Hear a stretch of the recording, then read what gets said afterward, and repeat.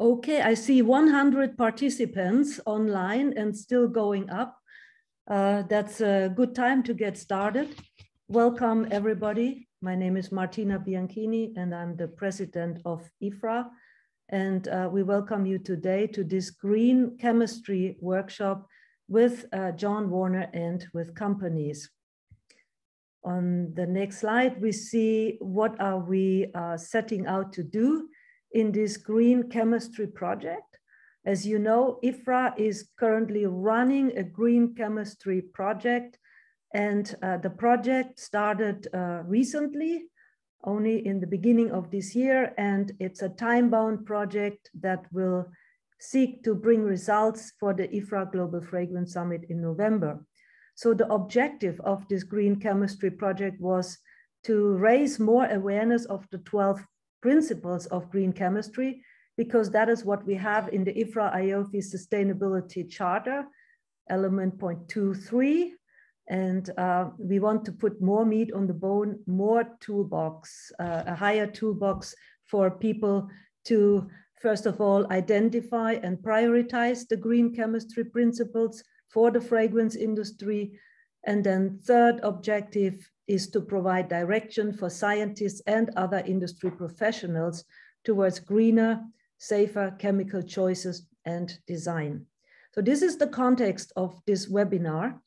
And the timeline that we have is that we seek within this project to have a report ready by 8th, 9th November 2022, which is when our Global Fragrance Summit will take place.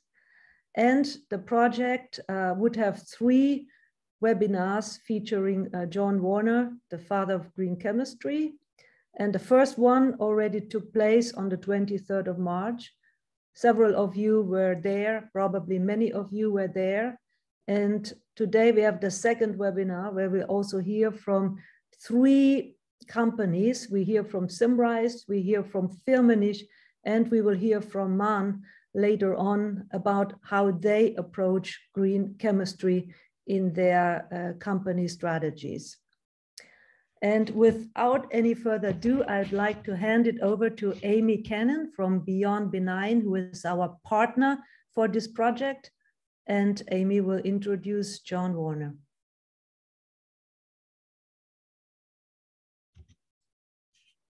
All right, thank you so much, Martina. Let me turn off my closed captioning.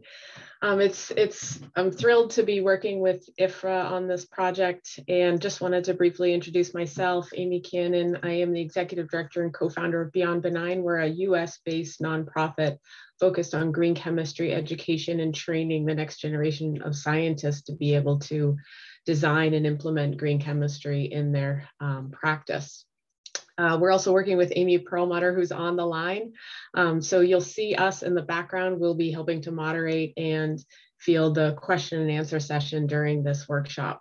So really happy to see you all online today and have this and hear more, dig a little bit deeper into green chemistry and hear a little bit more about some of these tools within the flavors and fragrance industry as well.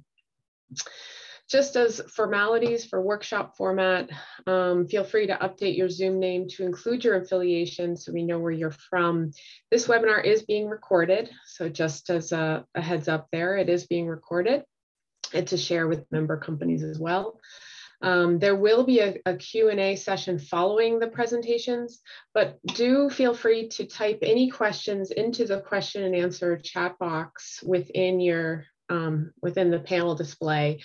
Type them in at any time and we'll consolidate them and we'll address them at the end after the presentations. And again, as we said in the first workshop, the questions and feedback and dialogue that we hear during this workshop will be used to inform the Compass tool that we'll be finalizing that Martina mentioned for November, but also the content for workshop number 3. So please do speak up and ask some questions. So with that, I'd like to introduce Dr. John Warner. He is our featured speaker for this workshop as well. And if you were on the last one, then you might not need an introduction, but John Warner is one of the founders of the field of green chemistry and defined green chemistry through the defining 12 principles of green chemistry in the text Green Chemistry Theory and Practice, along with Paul Anastas back in the 1990s.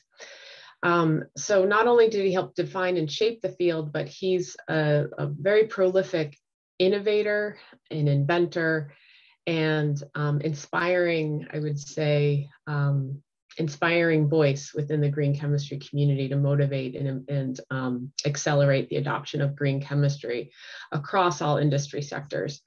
So he's a prolific inventor, having invented over or having holding over 300 patents and numerous publications.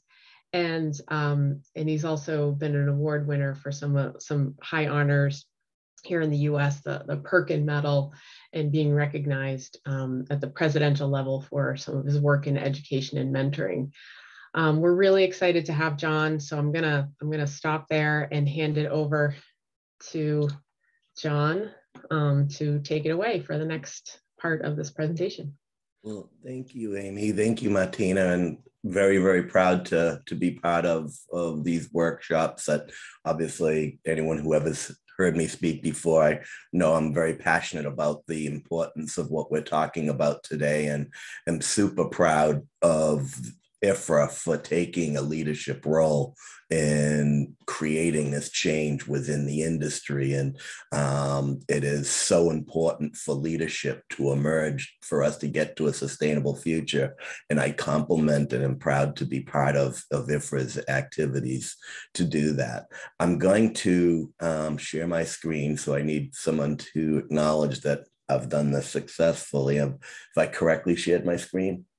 Yes, looks good. Cool. Thank you. Great, thank you. All right, so my role today is, really to set the stage. We're going to hear from 3 different organizations and how they have developed tools around green chemistry, sustainability, and whatnot.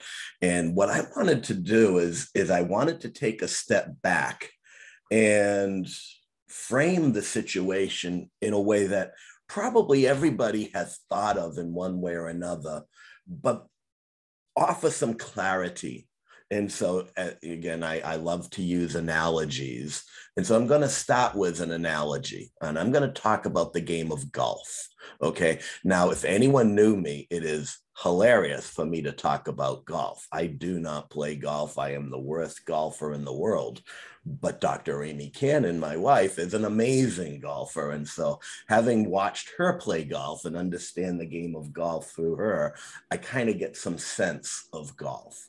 All right. Imagine that we wanted to evaluate different golfers. Okay. Well, we would want to know, how far can the golfer drive the ball? How straight can the golfer drive the ball? How accurate is the golfer's short game? How well does the golfer get out of traps? How consistent is the golfer? And so we could have these very measurable attributes. These are things we could take out rulers and things and measure it. So imagine there are 4 golfers, person 1, 2, 3, and 4, and we evaluate them. Person 1 is amazing. They do everything amazing. So we give them greens. We give them great numbers. Person 2 is a mixed bag, and person 3 is a little bit bad. Oh my God, person 4 is not very good, just consistent at being bad. Here, we can evaluate in any given golf course how well the golfer will do. And that's really important. We need to communicate this. Who is the best golfer? But now the question is, knowing this information, let's say person 4 wanted to improve. Let's say person 3 wanted to improve. Let's say person 1 wanted to maintain their ability to stay on the top of the game. Does this, while this information is super important to know where they stand in a ranking, it does nothing to help them improve. Okay, so what do we do? So just to, again, obviously, person 1 is Amy, and person 4 is me in this analysis here. But so if you wanted to improve the game of golf, there's techniques like, how does the golfer grip the club? How does the golfer hold their shoulders? How does the golfer place their feet?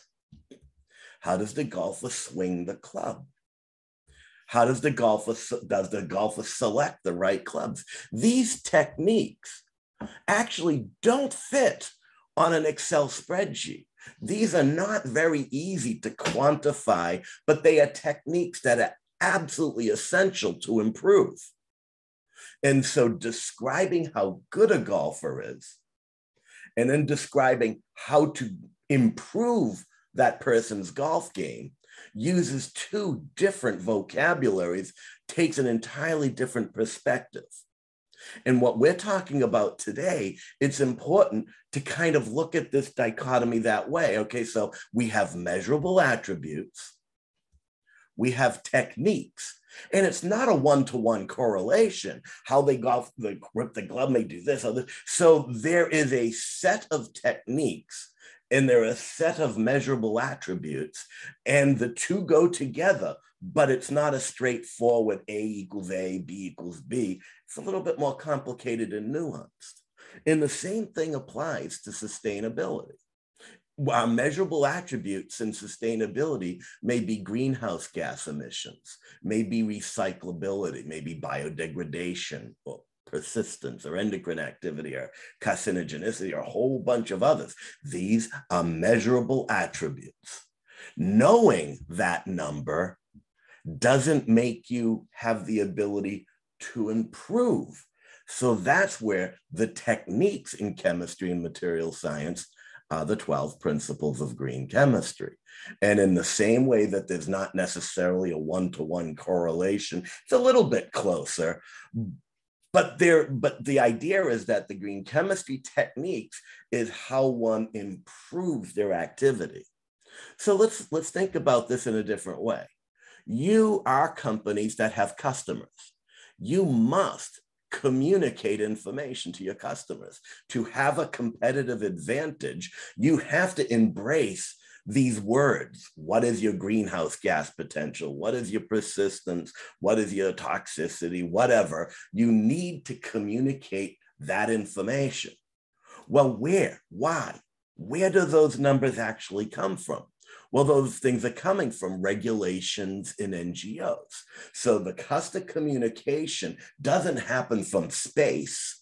It happens from government regulations and NGOs and environmental activists and things like that, that inform the customer so that the customer has their desires and their needs. Well, where do the regulations and the NGOs get their information from? Well, that comes from the science of toxicology and environmental health sciences.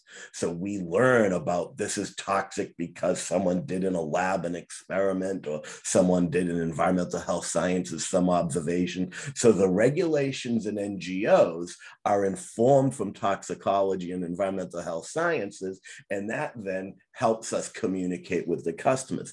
And of course, how do we address technologies to improve? Well, that's the field of green chemistry. And so looking at this from that spectrum of from left to right, there's green chemistry, the stuff in the middle that we don't have a lot of control over, and then how we communicate with the customers. And so we have to bridge this gap. Now here, I think is the most important thing I'm going to say today. All right. When we communicate with the customer, we're building consumer confidence in individual products. And that is important. And so if we go product by product and say, this product, greenhouse gas, is this product, this, that's good. And it's important. We're building confidence in the product. But if we communicate green chemistry, we build consumer confidence in our company. The left-hand side is building brand recognition, and that is going to be far more powerful in the market than product by product, look at this product. Once your company has the reputation for being the company that understands this better than anyone else, so it's not one or the other. We must communicate about our products. But it's not that simple. It's not just let's talk about the products. It's also, if we want to succeed in the future and have a growth within our market and build our brand reputation, that's where it can't be product by product. It has to be, what do we do as a company to improve our knowledge base and our science?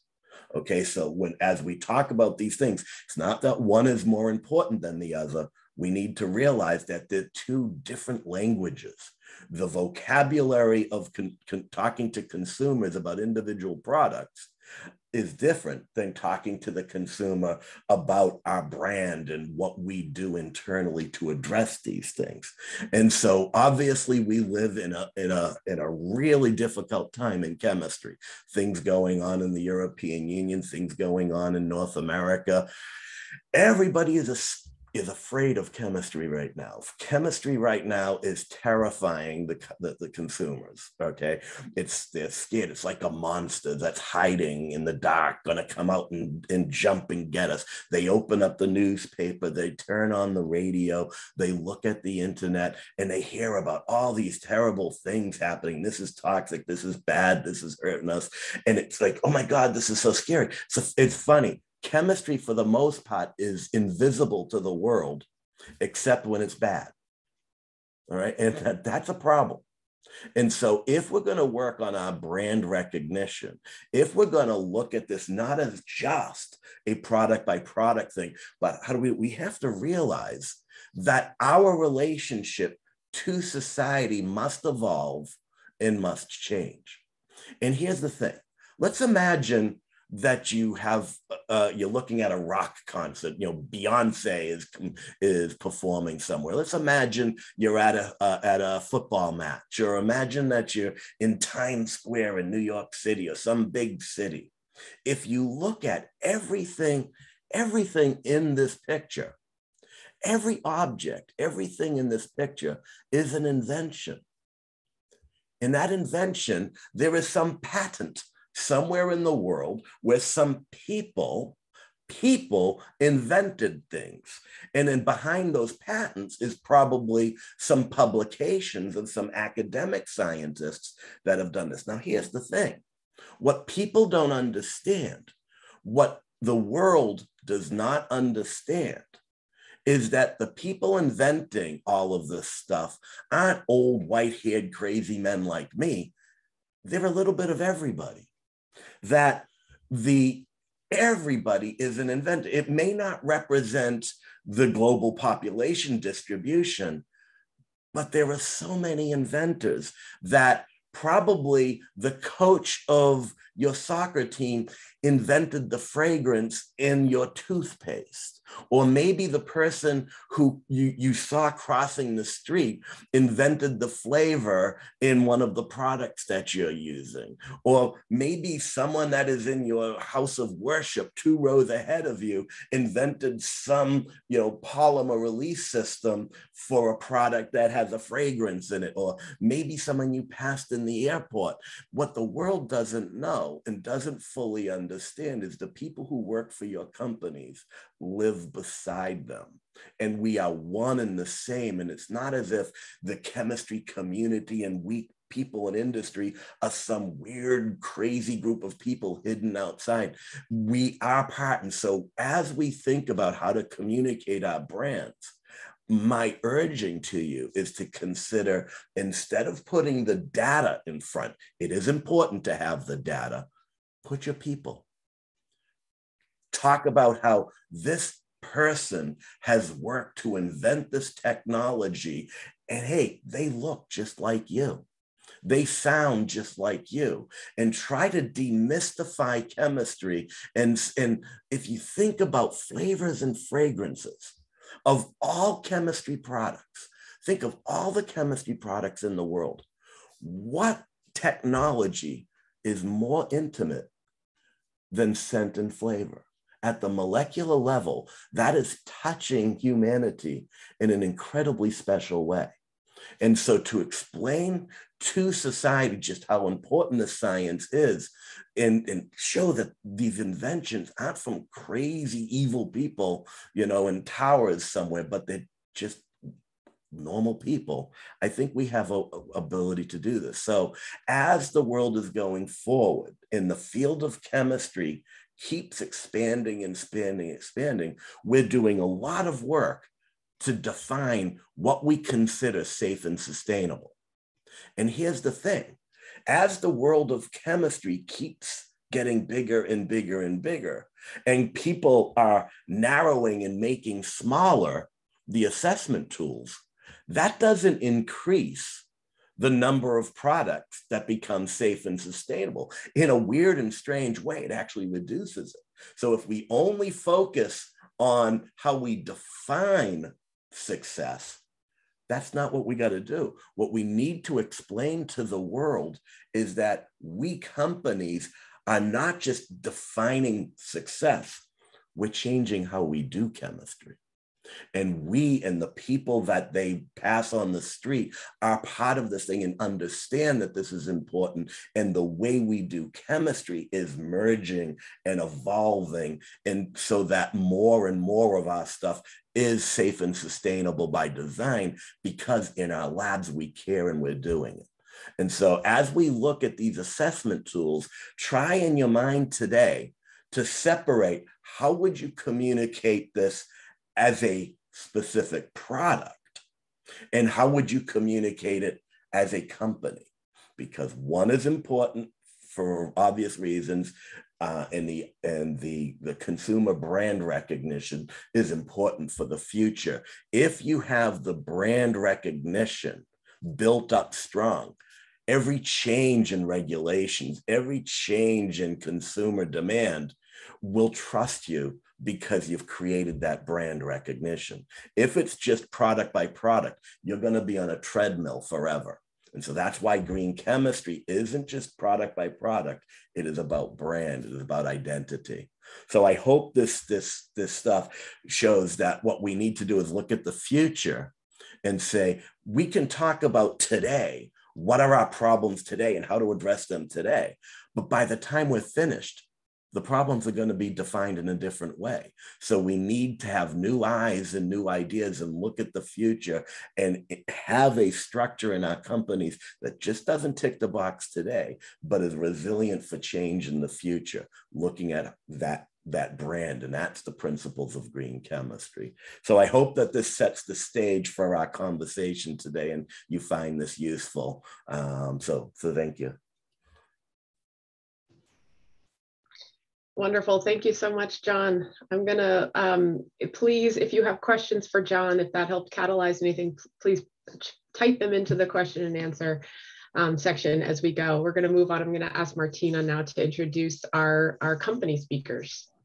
Yeah, thank you. Thank you, John, for the inspiring challenge, call for action about the different assessment tools, and making sure that we communicate not just the product, but also the companies. And this is what we're doing today. We have in this IFRA Green Chemistry Compass project, we have 3 companies that volunteered. We asked around to our member companies, would you be prepared to share with the team and the wider membership what you are doing in your company? And I'm very pleased to have received 3 volunteer companies. We have Symrise today, we have Firmenich, and we have MAN to present their tools.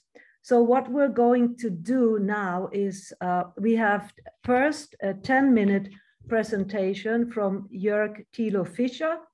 And Jörg is the manager for sustainability at the Aroma Molecules division in Symrise.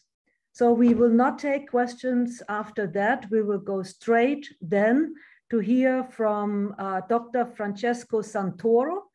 He is at Firmenich and he joined Firmenich in 2008. And his current position is the director for new ingredient processes in the corporate R&D division. and Francesco will speak for 15 minutes. And then we will hear from MAN, and here we'll have Cyril Gallardo. And Cyril has worked 12 years, the last 12 years in MAN on the 12 green chemistry principles. So 1 year per principle or not. But Cyril is a chemical engineer by education, and he is the head of the ingredients division of MAN. So we then hear from Cyril for 18 minutes.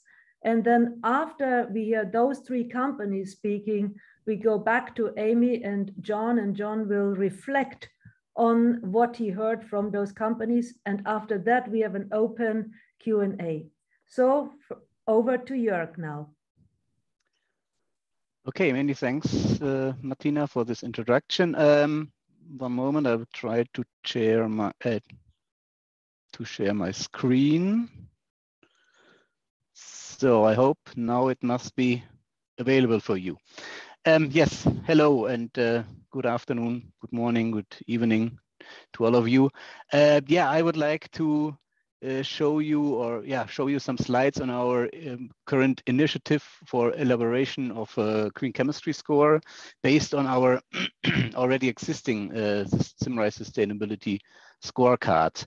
This scorecard was implemented in 2015. It was patented and independently verified by an external expert. And yeah, originally the aims to introduce or to implement this scorecard were to gain better understanding of a degree of sustainability for each of our products, increase, of course, the transparency of environmental impact of raw materials and fragrances, to enhance comparability and optimization of products, and yeah, finally, to enable also sustainable development and improvement of fragrances. So the main target groups were developers and customers, of course. Yes, how is it built up? So our scorecard contains in total 10 equally rated criteria or parameter yeah, to assess life cycle impact of products. These criteria are referenced to the 12 principles of green chemistry, and as well as the 9 planetary boundaries. The scores of these criteria are without dimension. They are normalized on a scale from 0 to 100, with, of course, a maximum score of 100. And they are evaluating the steps along the supply chains from cradle to gate. So from the beginning. And one major advantage, I think it's a major advantage of it, is that it's not only possible to rate individual ingredients, but also formulated products. So fragrance mixtures, for example. It's database based, and so we have plenty of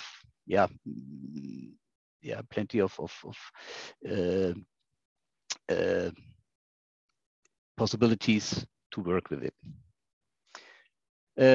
On the next slide here, you see the 10 principles, the 10 parameters listed with short descriptions. Due to time reasons, I will not go from parameter to parameter. What I want to show is that here we have this blue frame that some of them are assigned to the 9 planetary boundaries. This is reflected by this blue screen, blue frame, and another, or other, no, not other, but so toxicity, ecotoxicity, and CO2 emissions are in both, or assigned to both principles, and so the green frame reflects the assignment to the 12 green principles of green chemistry principles of these parameters. You see traceability is in none of these groups, but traceability is for us a special criterion. It's not assigned to any of these 2 principles, but it's a crucial parameter that reflects that traceability is important for our sustainability strategy, and to be honest, for example, for rating land use, water consumption, and biodiversity, it's necessary to have good traceability. So as I said, there are 6 parameters which are assigned to green chemistry principle, and in this figure I try to link them to the green chemistry principles. So and the linkage should be, or the allocation should be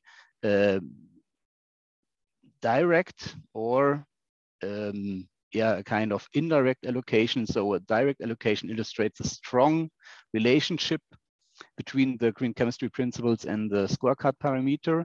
So you can also say that the scorecard parameter is the rating is displaying a direct assessment of the green chemistry principle, whereas the dotted line shows the indirect allocation. So here the rating, or not the rating, the connection is displays rather a secondary relationship.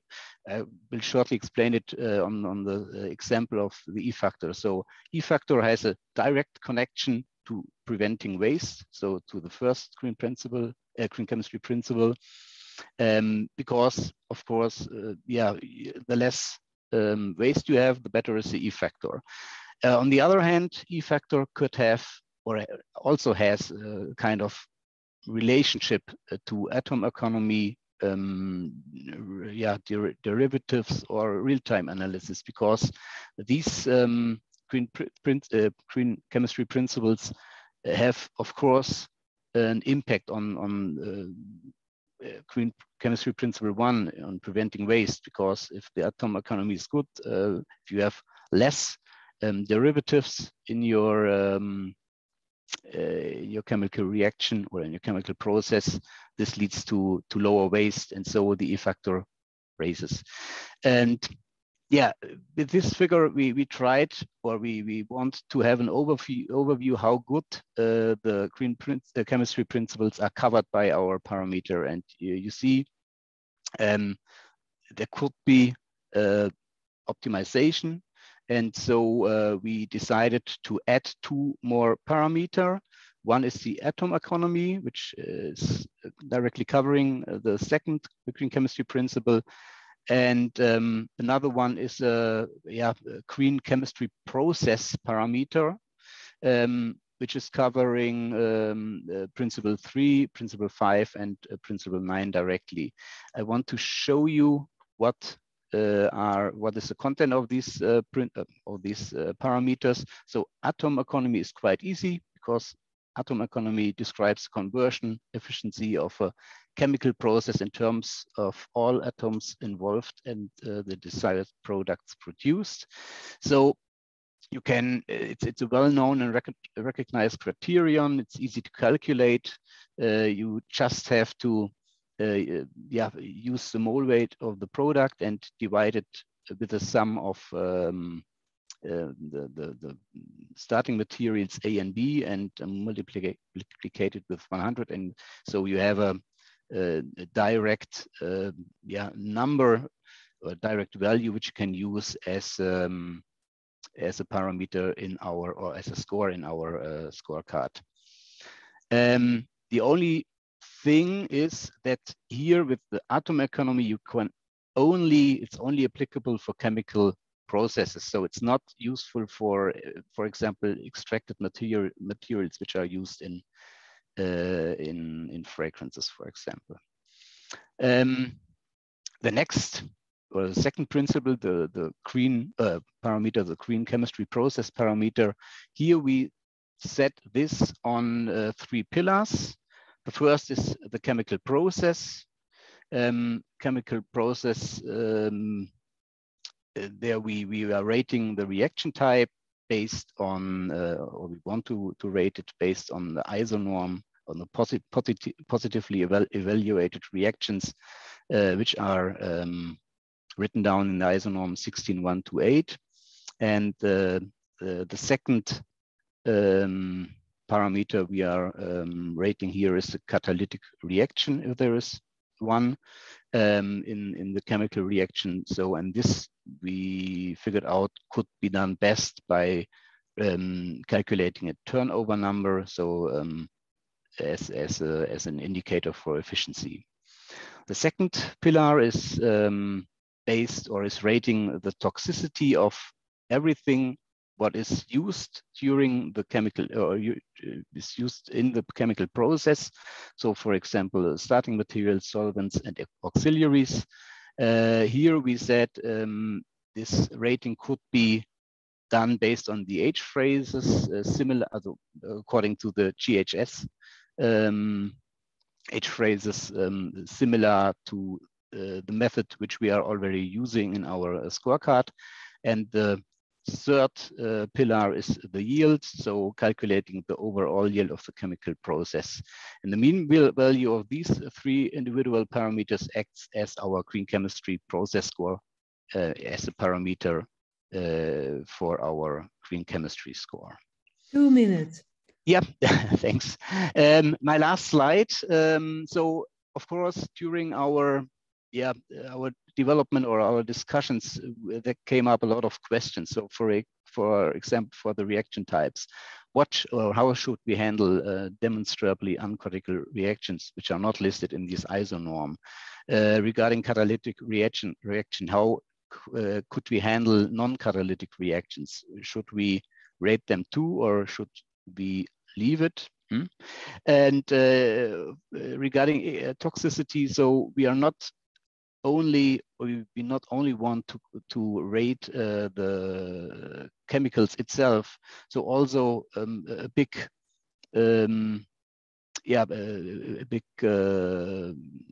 importance has the working conditions, for example, which are applicable in the chemical plant. And another thing is how would we rate, or how would we score, or should we score recycled solvents, for example, recycled materials. And last but not least, overall question which comes up very often, how should we handle data gaps? Here we have set defined solutions in our scorecard, and this we also have to find out for our two additional parameters. A short outlook. So as I said, we are in a stage of development, and but I'm very sure, due to its systematic of the scorecard, of our scorecard, the green chemistry score could be an integral part of our sustainability scorecard, and thus supports Symrise's sustainability efforts. Of course, we are facing different challenges. So, for example, the different stakeholders, it's not only us from aroma molecules, but also from fragrance CI, they have different expectations, and we need to have a cross-divisional exchange, which is very essential to define the single criteria in a good way. On the other hand, as I said, the modular structure of our sustainability scorecard gives us the opportunity for customized approaches. And as this, we are very, very optimistic to integrate also our green chemistry score in our scorecard. So that's from my side. Thanks. I was a little bit too long, but yeah. Great. Thanks very much, Jörg. You're welcome. Go straight to Francesco. Yes. Hello, everyone. And let me share my screen. Do you see my screen? Yes, we see it. All right. So you see, Francesco, just swap the display. So if you go up to display settings, just swap it. Yeah. I can see. I can't swap it. Just let me stop and let me try again. Slideshow. Is it better? Looks great. Thanks. All right. Well, thank you very much. And I would like to take this opportunity first to thank IFRA and Beyond B9 for this opportunity to talk about Firmenich and the eConsent Compass.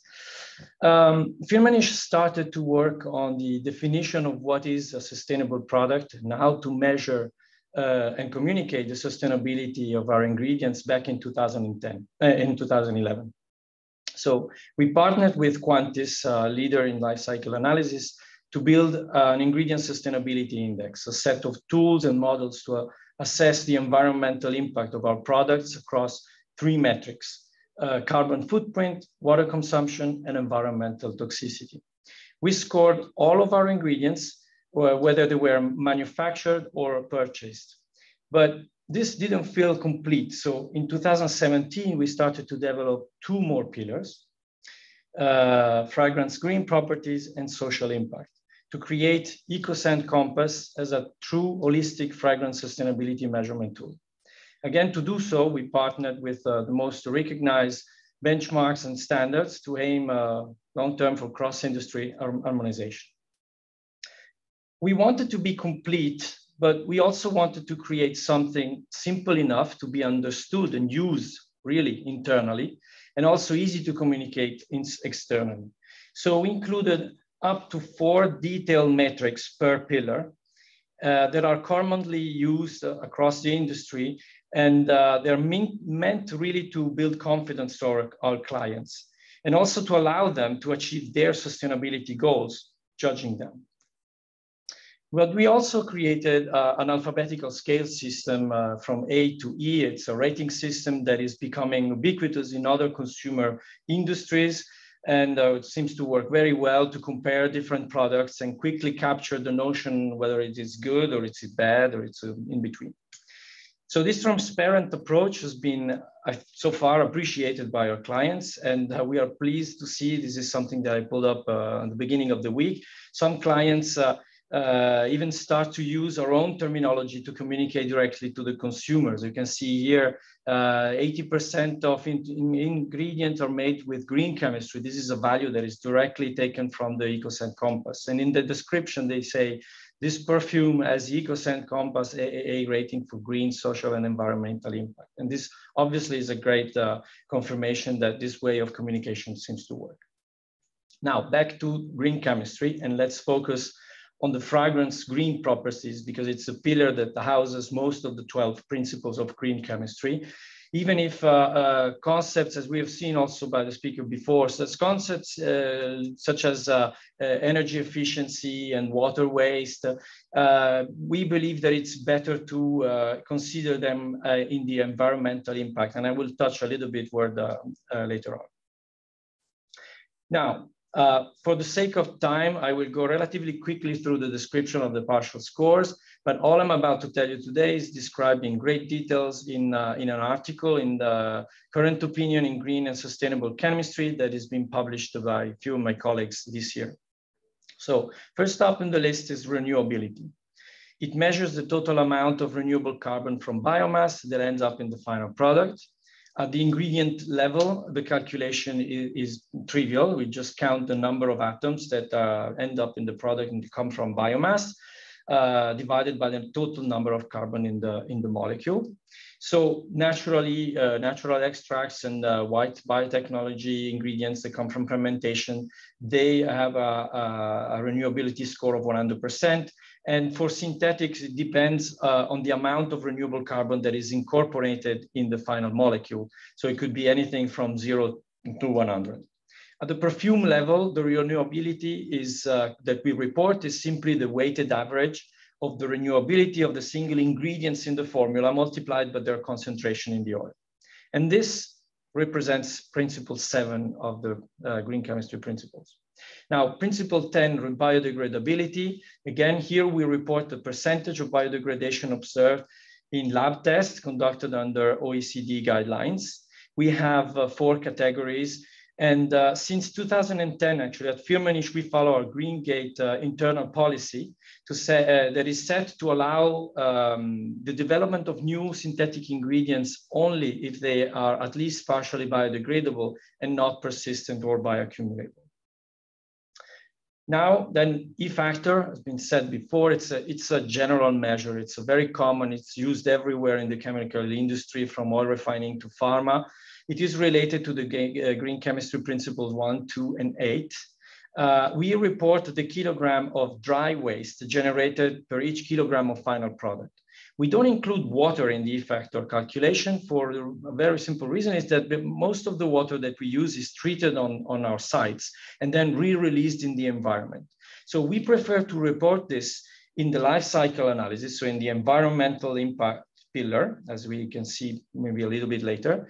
And we report only the water that is really consumed from the watershed, and it's not available anymore to the flora and fauna.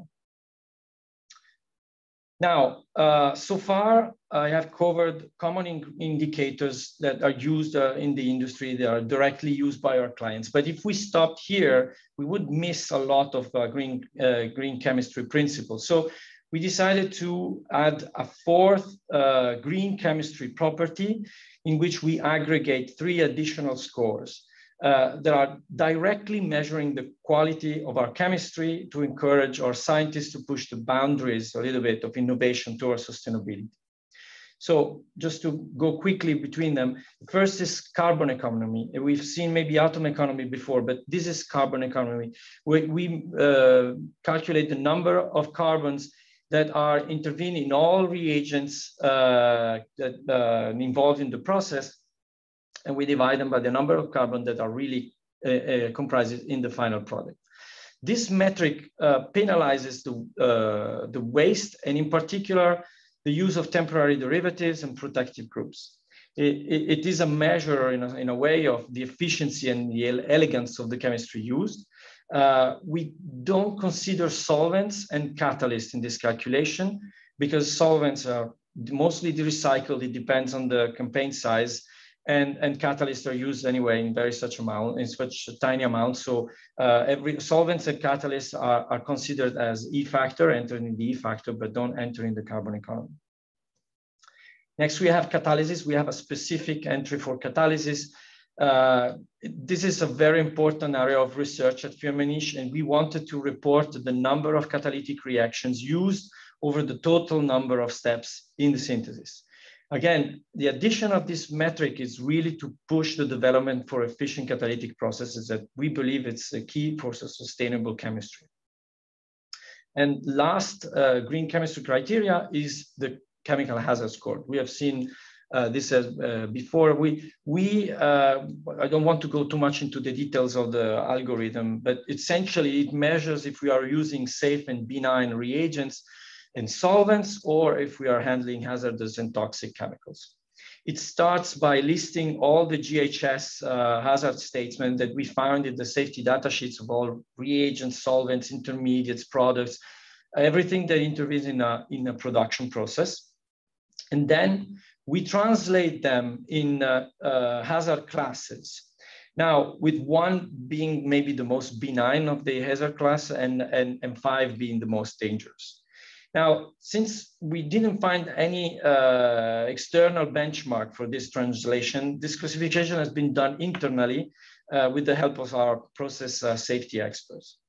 Then we calculate, essentially we count the frequency of occurrence of each category and use a normalization matrix to get to the chemical hazard score. With this, I had a little bit of elimination. So all these scores, carbon economy, catalysis, and chemical hazard are normalized over more than 300 ingredients in our palette and converted into a simple percentage that we can share. Now, I have a few minutes, so let's go take a very quick look at the environmental impact pillar just to show where the green chemistry comes into play. So the carbon emission or carbon footprint is related to principle 6, energy consumption. In the carbon footprint, obviously, we measure a lot more, but we measure the impact of the ingredient or perfume on the climate change, including all life cycle stages, and it's converted in equivalent of CO2 emissions. It includes only emissions related to the ingredient in the sense that, for example, we don't include the emissions related to our administrative buildings, but it takes into consideration scope 1, 2, and partially of scope 3. And then again, as I mentioned before, water. It's based on the EcoInvent database to establish water consumed at all stages from raw materials through production. And again, water consumed from the watershed is then multiplied by a scarcity factor, which is location dependent, so that we impact more if we consume water in a region that is already water depleted.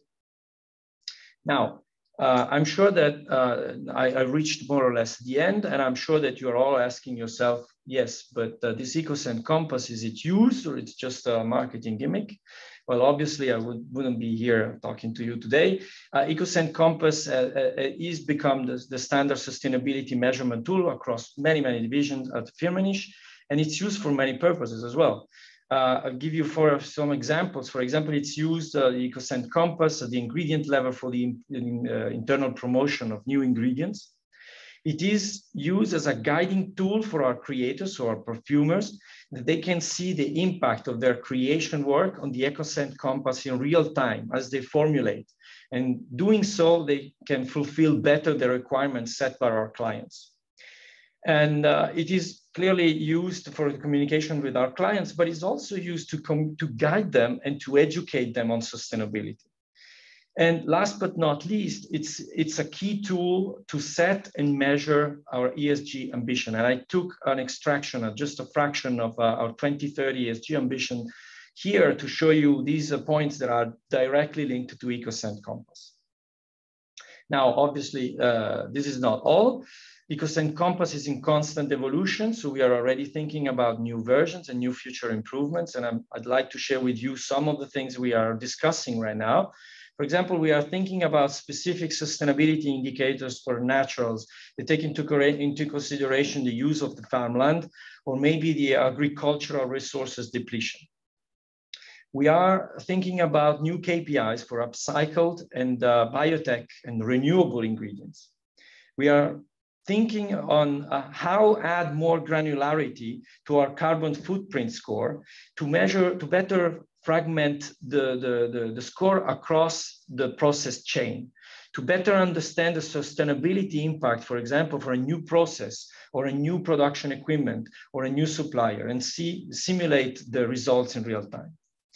We're also having discussion on how to create a standalone fragrance green property calculation tool to distribute freely and especially to our suppliers, so that they can be able to calculate themselves the fragrance green properties, and also maybe for our competitors to be able to benchmark themselves against our products. I reached the end. I was very fast. I hope I've been able to give you at least a quick insight in how the green chemistry principles are included and measured in the EcoSend Compass. And a little bit of insight of how this tool is used at Firmenich. Now, I would like to thank all the people at Firmenich that contributed to the development and improvement of this amazing tool. And I'd like to thank you all for your kind attention. I'll be happy to answer all your questions in the Q&A session after the next speaker. Thank you, Francesco. Very much on time. 2 minutes before your allocated time. This was very insightful to see how your company approaches this green chemistry topic. Thank you. And we immediately move over to Cyril Gallardo. Thank you, Martina. Thank you, everybody. So I'll try to drive you through our Green Motion tool in MAN, which is the way we do assess green chemistry for ingredients and for formulation. So you see in the summary, it will be a presentation in 3 parts. I'm being helped by David because yeah, it's my partner on this one. So three parts. One, why somebody's not seeing the screen? I'm seeing David's screen.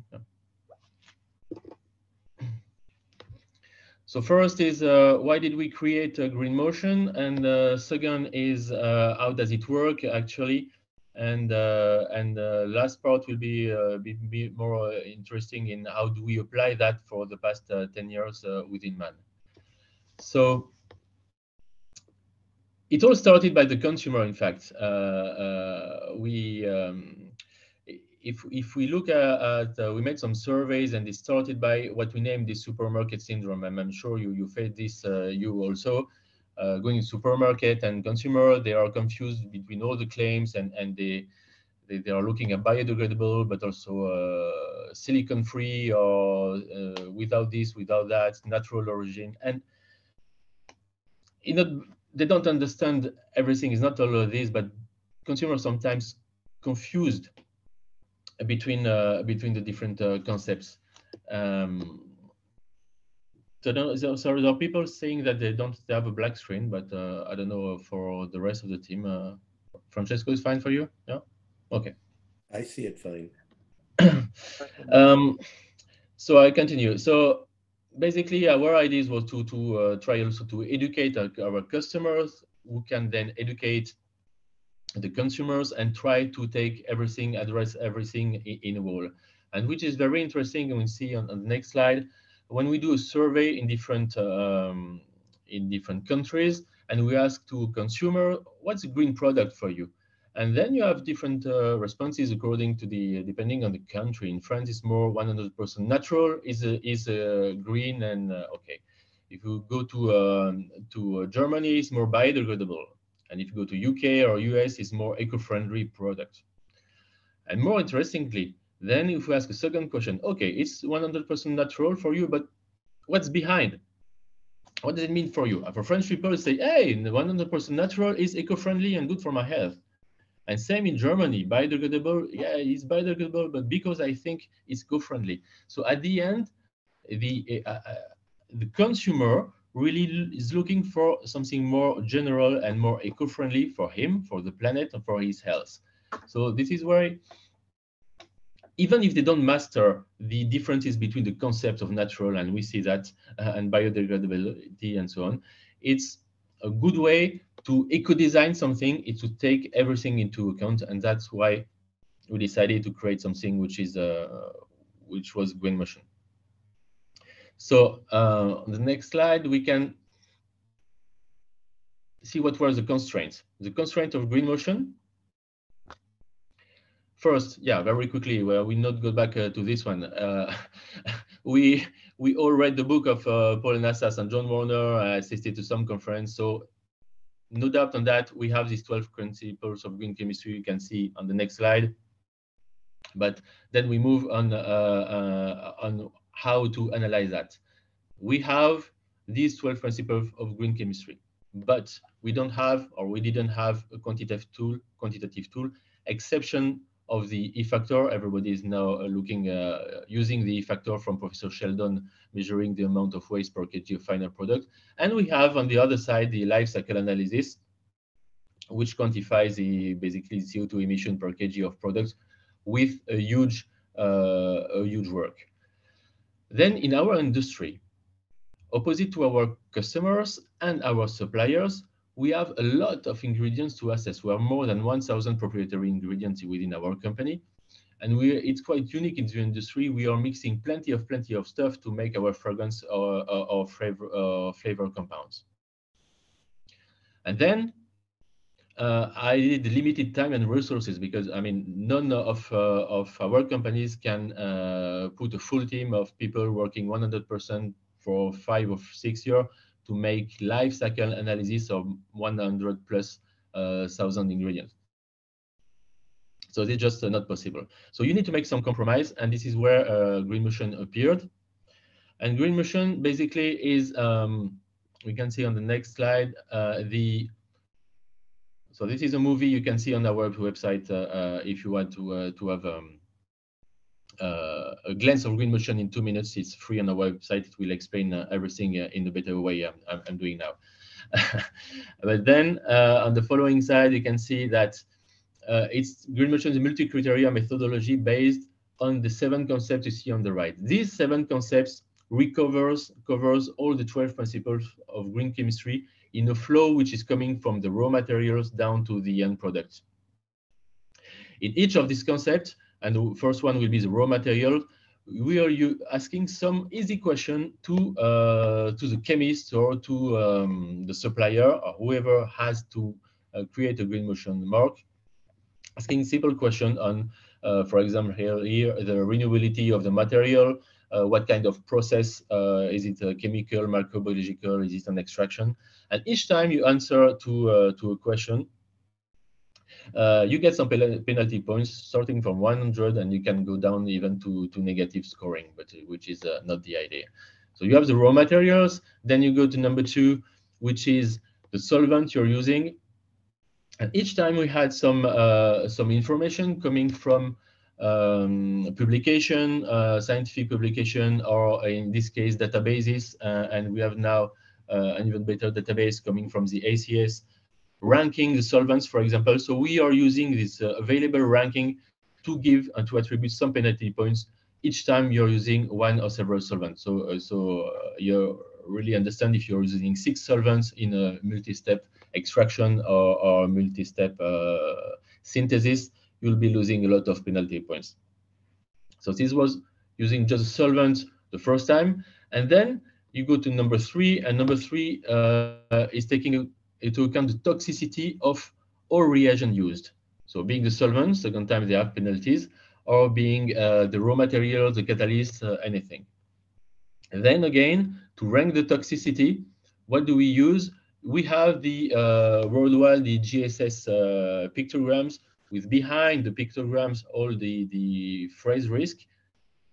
This is worldwide recognized, and it's the same in each company, in every country. So according to these phrase risk or pictograms, you can attribute penalty points to all your reagents, being intermediate, being raw materials, or being the catalyst you are using. Then you go into number 4, which is what is going inside the vessel or the vessels. So everything linked to reaction efficiency. And this applies to extraction or to synthesis or to biotechnology products. Then we are asking questions on the number of steps. The idea is to limit the number of steps. With questions about the yields of all the individual operation, reducing the number of derivative, and promote atom economy. We've been talking about Trost atom economy. We switch that to the carbon economy, which is more in line with what our industry is doing. So you have all the reaction, and then you go to the energy step. And again, which is step number 5. In the energy consumption, you have the choice to make something comparable to the life cycle analysis and try to measure specifically the amount of CO2 extracted, used by number of kg of product. But sometimes it's very difficult. So we use a very simple way to measure the energy consumption, which is valid at plus or minus 10%, I would say. If you don't know your exact consumption, you know the way when you're using energy. When are you using energy? When you heat, when you cool, when you steer, all of this operation. And this is the example of the heating process. Even if you don't know exactly how do you consume, you know what you're using as heating mean. So is it gas, steam, what kind of pressure?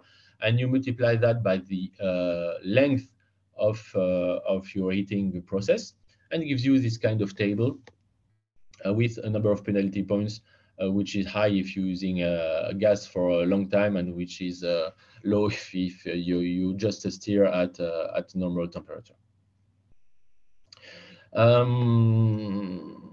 And at the end, you need to measure the impact of your final product, and after on your waste, and you're done. So the final product, again, you're going to looking at the GSS pictograms of your product, looking after the safety, the biodegradability, and you can go quite far into the phrase risk.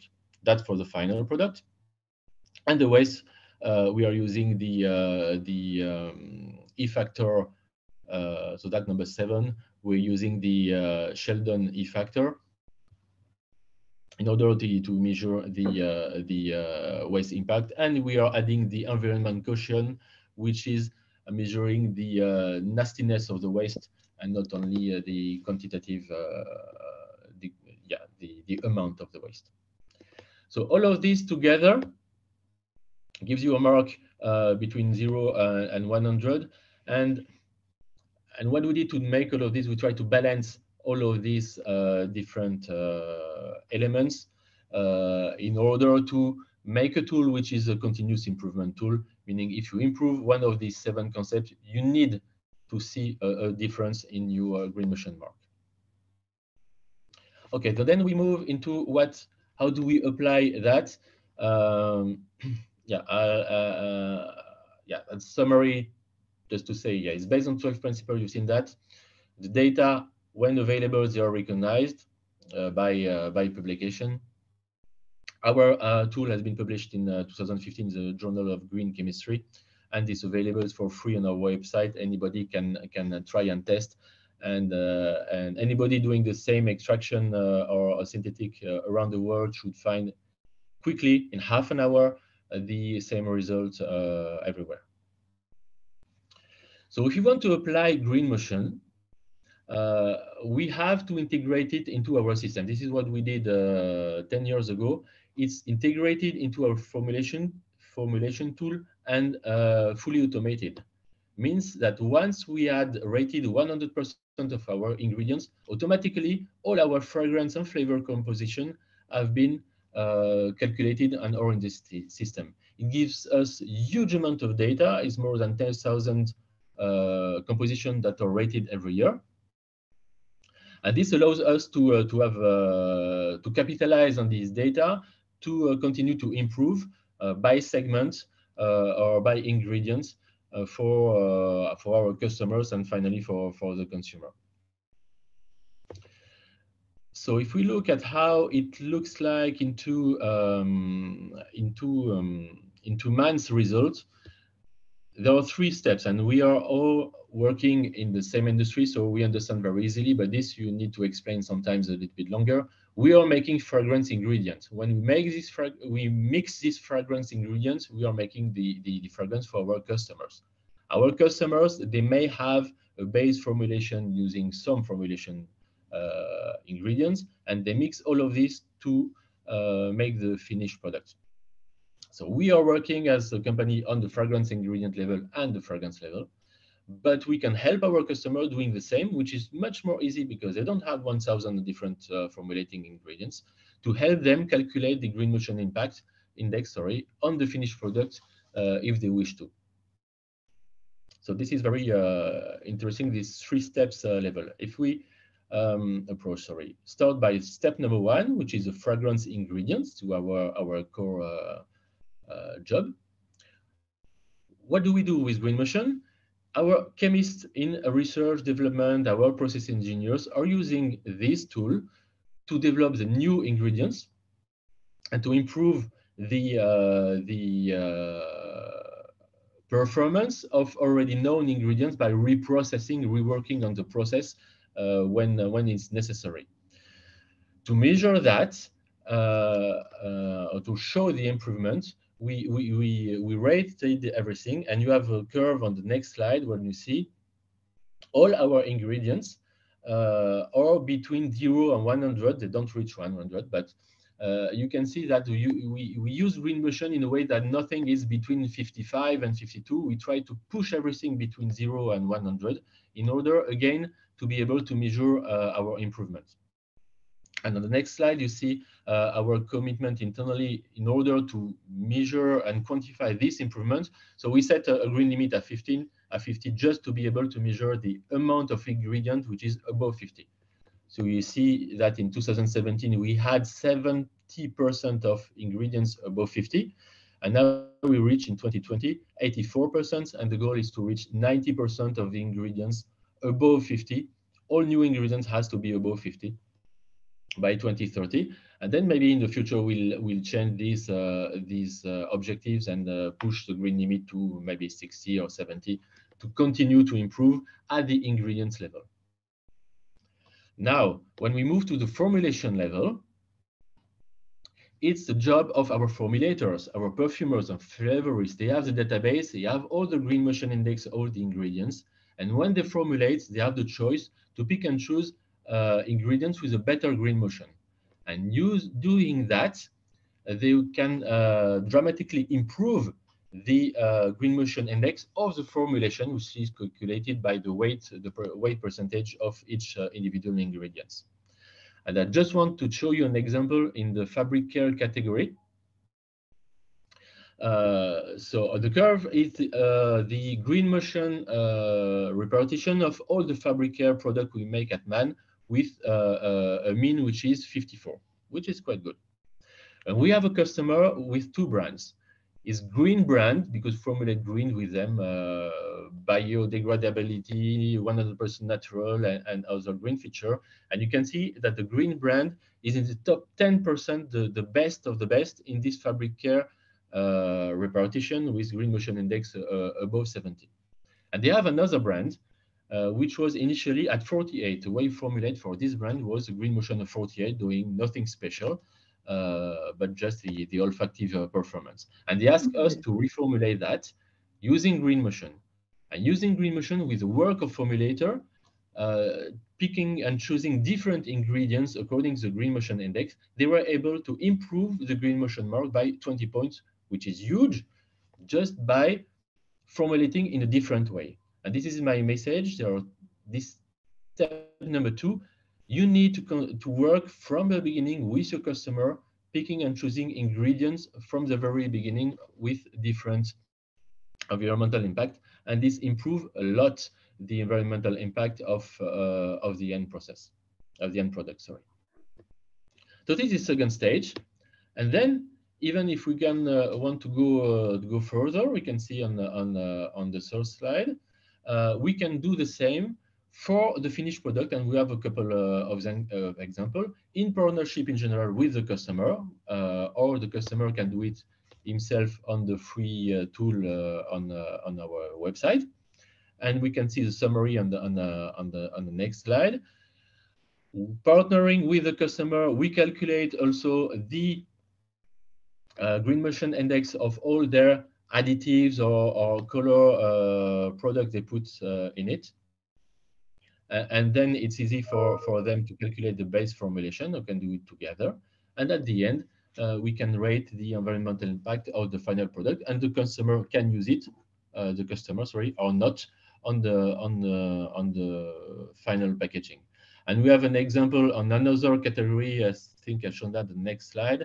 On the fine fragrance part, for example, we had a perfume which names Police to be Green, which was made by our perfumer Véronique Dibert. Eco-designed fine fragrance. Is up. Sorry? You need to come to an end. You're over time. Yeah, but I'm done. So this is an example where the eco-design and they claim the green motion use on the finished product. And the final slide is just a summary of what I've already said. It's a transparent and easy to use tool, half an hour if you know your product. And again, we try to improve each time there is something coming from the industry, a new database or a new evolution. We try to add that to our tool in order to comply with the new regulation or the new asks for from our customer. Thank you. Thank you so much. Over to Amy and John. Wonderful. Thank you so much to all of our speakers. Those were fantastic tools. We're going to ask John a little bit of an open-ended question, but John, please, any sort of thoughts, reflections. We know that some of, measuring sustainability is not easy. So we just heard from a few, so would love your perspective on this to start the question and answer discussion. Well, First of all, Jörg, Francesco, and Cyril, I congratulate the three of you for coming up with very unique and different ways. There's some commonality to what everyone's doing, but there's some difference. And from my perspective, when you think of that picture that I showed you, that on the left-hand side, there's what we do inside in green chemistry, and then on the right-hand side, what we communicate to the outside world. Let's be clear. Part of the left-hand side is our competitive advantage. It's not something, if we had a meeting to say, how do you cost effectively make an encapsulant? You're not going to tell everybody how you make your encapsulant. That is a competitive advantage. And so it's the same thing. How we internally invent green chemistry is at some level a competitive advantage, and what works for one company may not be the same tool that works for another company. That's what makes us all individuals and all different. And so you can see how there are aspects of individuality in each one. Now, of course, at the end of the day, you need a successful product that the world will buy. So there is a convergence on how we communicate it. But it's interesting, the nuance of what we communicate to the outside world and how we invent our products. There's a lot of diversity on the how, but not on the what we're ultimately talking about and why we do it. That's where the universality comes in. So again, it's really interesting to see all these things. If we had a lot of time, I would love to have conversations with each of you. I see, oh my God, have you thought of this? And oh my God, have you thought of this? But that's how science works. We communicate and then somebody builds on it. And so all three of these approaches have amazing ways of looking, and I compliment you. And like I said, I wish we had so much more time so I could, I want to say, well, wait a minute, principle 11 actually fits over here, but some other time perhaps. But thank you very much for the amazing work that you're all doing. And the key is brand recognition. The very fact that you're doing this work in communicating to the outside world that you're doing this is just as important as what you're doing. The fact that the world knows that you're doing it, because unfortunately, there's a lot of people that don't understand how much time and effort and resources, that Simrise, Firmenich, and Man are doing to address these things. That it's a lot of people don't even know you're doing this work. So that's why it's so important to be publishing in the journals and going to conferences and celebrating this work, because if the world doesn't know you're doing it, they assume you're not. And so the whole industry needs to recognize that most people don't understand how hard we're working to try to do this. And so I not only compliment you on what you've done, but on your efforts to communicate it to the outside world. Great, thank you so much, John, for your reflections on that. We now have the time for the Q&A. Yeah, so we have still a very, very large audience of more than 150 participants I see on my screen. So we still have a huge crowd listening to this webinar. Do we have anything in the Q&A? Yeah, I think we'll ask Amy, Amy Perlmutter, to maybe start with one question. And we do see one person with a hand raised, so we're going to message you and see if you would also, if you have a question as well, while Amy kicks us off with the first question. Great. So thank you to everybody. That was really interesting, and all different approaches. And I guess one of my questions is just what kind of internal reaction did you get to the tools as you were creating them and as you use them? Are the scientists supportive of this? Was there pushback? How is that? How is everybody coming together around this? I can start. When we implemented that first, it was seen as an additional constraint for the perfumers, for example. They had also already constraint of price from the customer or the regulation. And then above that, we put an additional constraint, which is green motion. So it was seen this way at the beginning. But the constraint disappears the day you formulate from scratch using this kind of tool. I'm sure it's same in other companies. It's difficult to apply the tools to something which already exists because you deconstruct your formulation, but you can start thinking differently from the beginning, and then you can immediately see the difference, the way you formulate and in your results. So it's very powerful the day you think a little bit differently. It took some time. Great. Anybody else want to respond to that? Yeah, maybe I can give the Firmenich perspective. The EcoScent Compass was, I think it was an initiative of the ingredient division together with the perfumery. I think it became evident that we needed to have this conversation based on the interaction we have with our clients, essentially, because they had to have a way of also to have claims that are based on something about renewability and sustainability of their ingredients.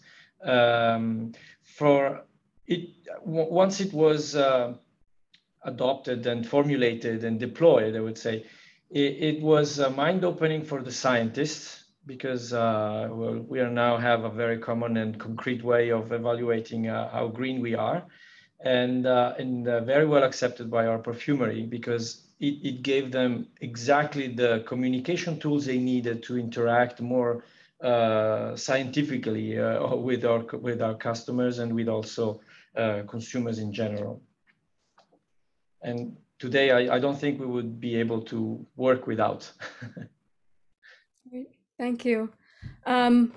We have a question from Christiane Lally saying that while there are common principles underpinning each of your tools, excuse me, do you have any sense of how these schemes or scores compare versus each other? If somebody were using the same, trying to score the same ingredient, how would they work differently with each tool?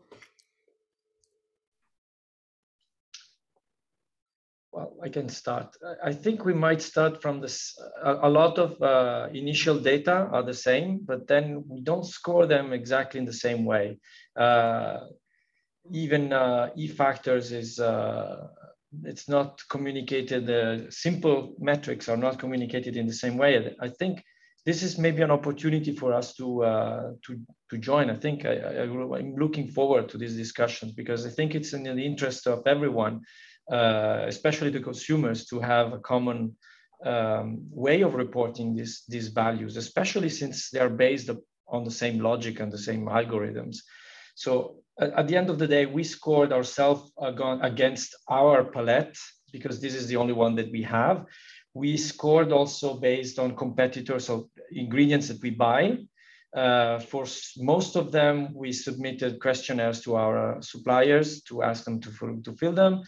For the fragrance green properties, we had to guess a little bit the chemistry based on their publication, based on their patents, to have few data that were missing. But it would be, honestly, would be very great to have a more similar way of scoring things.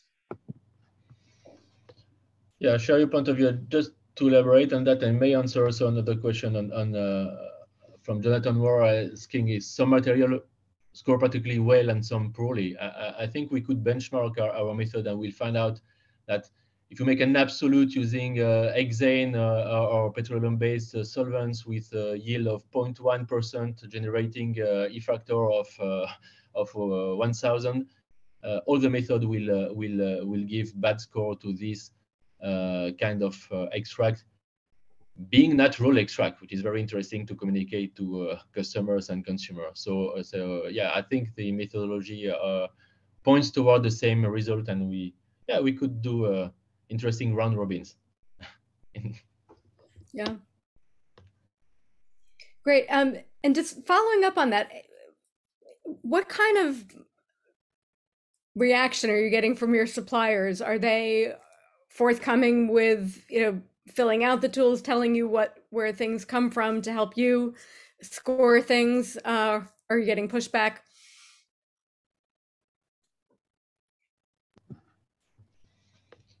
Small suppliers will tend to answer very honestly and use the tool. The bigger the supplier, the more difficult the communication is. But it's improving. Yeah, That's good. Yeah. From us. It's really a mixed bag. Sometimes the question we ask, we try to run them through critically to see how they answer those questions, and sometimes we have further questions. It really depends, but I agree with Cyril, general picture, distinction between big and small. Interesting, because I know a lot of companies are depending on their suppliers to give them truthful information. That's really the basis of all the information and scoring. We've got another question in the chat. Have the performance of final products been reduced when working with only high scoring green chemistry ingredients? Has performance changed at all? Not at all, because performance part of the brief as price part of the brief, and we are just adding an additional feature. And again, with the thousands of ingredients we do have into our palette, it's easy to find performance ingredients and performance formulation with only green ingredients. Great. Nearly easy. As our perfumers would put, nobody's going to buy a perfume that has the perfect green score, but it doesn't smell good. So. Terrific.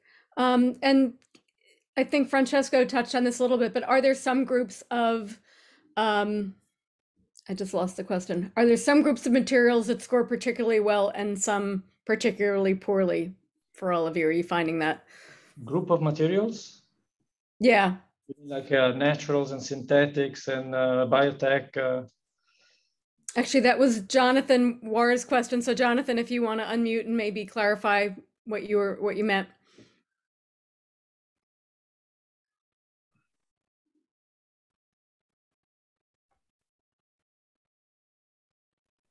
Thank you. You unmuted me. I was figuring out how to unmute. Okay.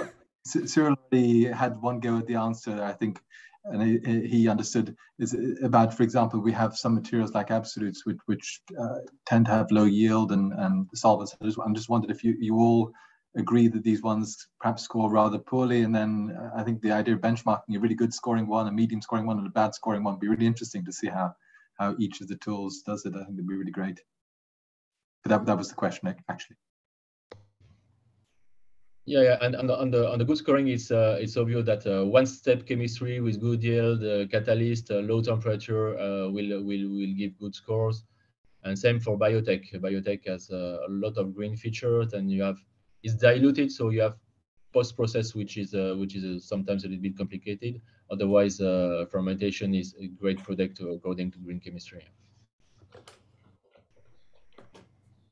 Yeah, it's complicated because it also depends on the volumes of the ingredients. So obviously, a large scale volume, a large scale ingredient can be optimized to recycle most of it. So you can reduce a lot the E factor. And if you have only a few kilograms, especially naturals, absolutes, then it becomes more complicated and economically more difficult. But this is the good thing of having these tools. It's because you would see if you have an improvement on one ingredient, you would see suddenly the difference and appreciate the difference as well. Great, thank you. We'll take one last question before wrapping up. Do the scores? Oh, we got two more questions. So do the scores just account for ingredient hazards, or do they consider risk and exposure as well? Anyone want to take that?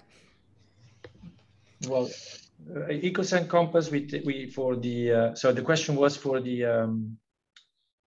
hazard, right? Chemical hazard. Yeah, hazard and risk. Do the scores just account for the hazard, or do they also look at risk and exposure? Yeah, no. Currently, in this version, we only look, as I said, we compile just the GHS hazard codes that we find in the safety data sheets. Whether it is used 1 gram over a production of many tons or it's a solvent itself. So it's everything is put together and then scored. Obviously, I think that in the GHS classification, there is also this level of risk and gravity, increasing gravity. And that's why we translated it in hazard classes. But exposure per se, no, it's not taken into consideration right now. I think the same for us. We are using, this phrase risk and the limitation of exposure is our processes, but because we are using this reagent, this intermediate, which has a potential toxicity, if we can get rid of it, it's better than using it, regardless of the fact that the employees will be exposed or not to them. It's like the energy. The best energy is the one you don't use. Doesn't matter if the energy is coming from renewable sources. If you don't use energy, you don't use energy. It's always greener. Great.